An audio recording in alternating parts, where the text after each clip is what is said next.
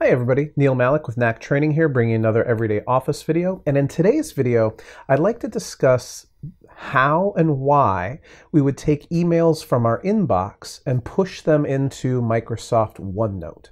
So OneNote is a great tool for being able to aggregate information from all over the place, from websites and from real life and things like that.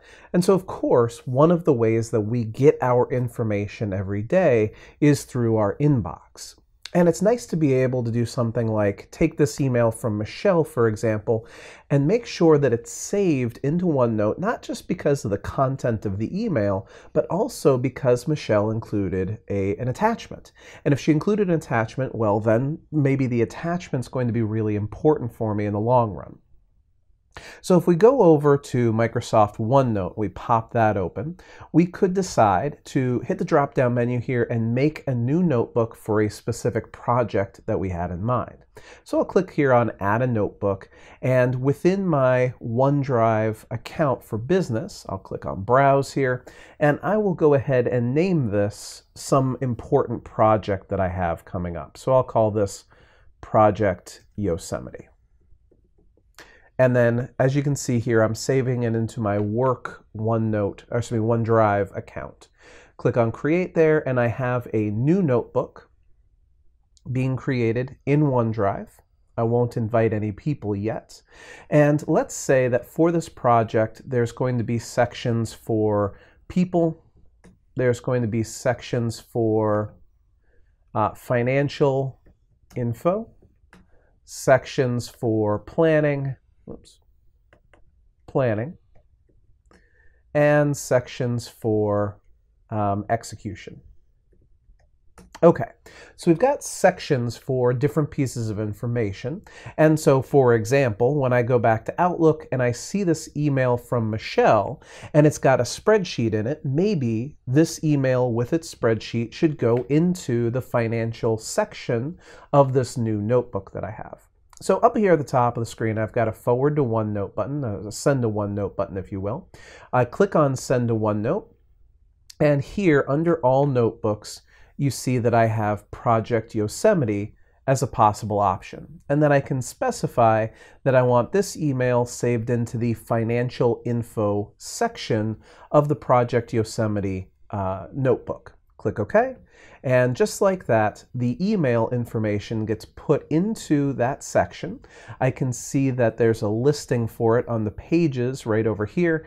And if I need to get access to this Excel spreadsheet, the Excel spreadsheet is available for me to open up. So it says I'm going to open attachment there. Okay, so that's one level. You find an email as it comes in, and you say, I know where this needs to go. I'm going to push send to OneNote, and I'm going to specify not only what notebook, but also what section in that notebook I'm going to use. But there's another way to deal with this as well, because sometimes we are not in front of our desktop machine. Sometimes we have this where we're going to be sending information there all the time, just constantly pushing information into OneNote. And so continuing to go through that whole process might get a little tedious. So let's look at some of the options that we have at our disposal. If I go over here to this web browser, you'll notice that if I go to onenote.com/email to OneNote, I can set this up so that anytime I forward an email to me@onenote.com, see that address right there? It automatically gets put into a OneNote notebook. So I'll click on Set up an email to OneNote. It might ask me to log in as myself here in just a moment.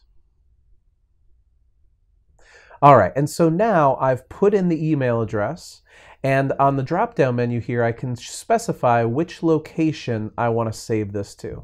And notice here, Project Yosemite is one of those locations.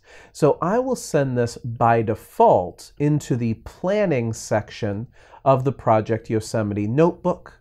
But notice here on the right, so forwarding to me@onenote.com, emailing anything at all to me@onenote.com will automatically drop it into the Project Yosemite notebook and into the planning section of that notebook. But over here on the right, notice it says all you have to do is go into the subject line somewhere and include the @ symbol and then the section name.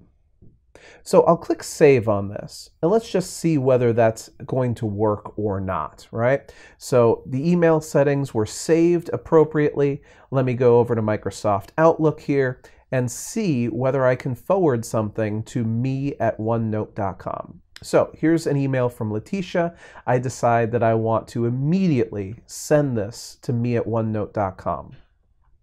I could click on forward and then put me@onenote.com right here. But what I'm going to do instead is I'm going to make a quick step for it. So I will click on create new.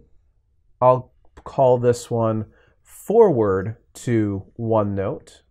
And the action will be, of course, as you can imagine, forward the message to me@onenote.com. There it is. So I click on finish, and now rather than having to hit the forward button and fill in the information, I have this forward to OneNote button that I can press, push send, and let's see whether it ended up in the Project Yosemite notebook. So we were sending it into the Project Yosemite notebook, and specifically into the planning tab of that notebook. And there it is. You can see that it's not quite as beautiful as the push button option because it did add the signature in there and the forward abbreviation at the beginning of the title, but it is there in there. So if you were on your phone and you hit forward to me@onenote.com, it would instantly show up in this section of your notebook, and you wouldn't have to have the desktop version.